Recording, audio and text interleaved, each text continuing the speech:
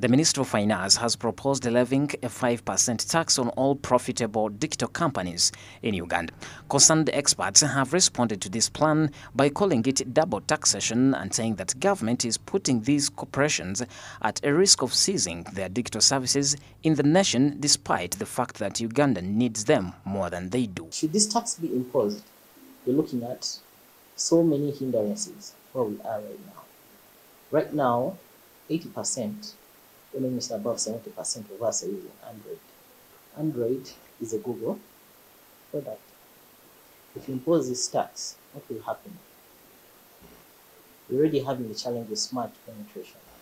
The price of a smartphone is very high. If you impose this tax, what will happen to the price of a smartphone? It will go up tremendously.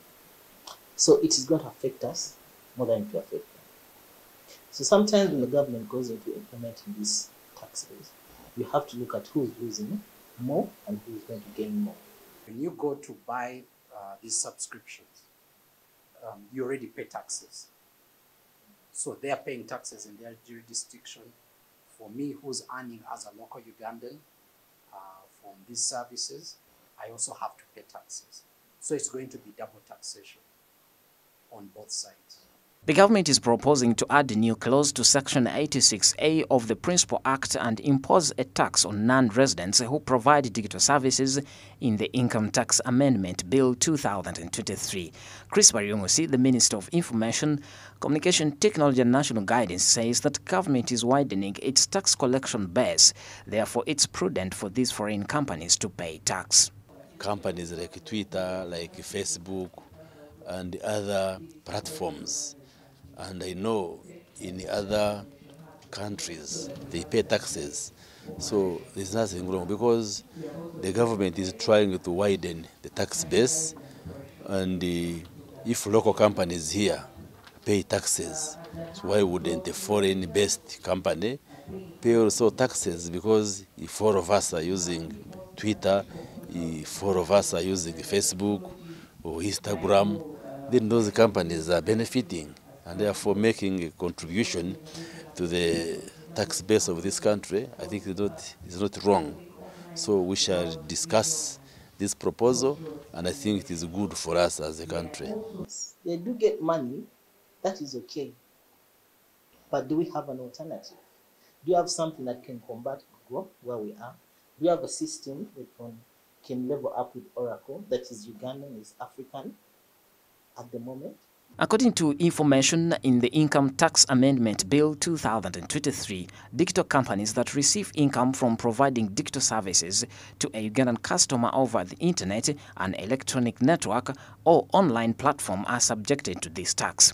As much as this suggestion will be discussed, Kevin Wava, the managing director of Sunbelt Holdings and a finance expert, urged the government to adopt a comprehensive approach because in the alternative it may end up losing. That's why we need to do a very good deep dive and categorize what this imposed non-resident tax that the government is imposing. So we look at it in a holistic approach. And what categories do we want to look at first? We can say high, medium, and low.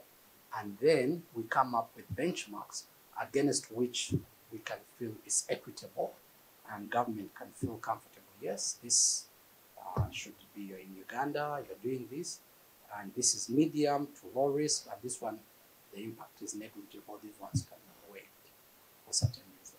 But if you blanket it, then that means it's blur. It's not very clear.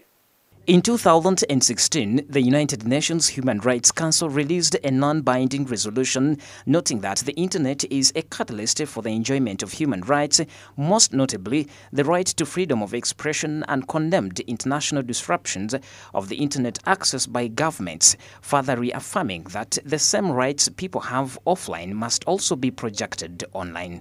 However, the President of Uganda has frequently expressed his contempt for social media sites while urging that they should be taxed in order to stop public chatter and generate cash for the government. Pedson Mumbere, Smart 24 TV, Business Today.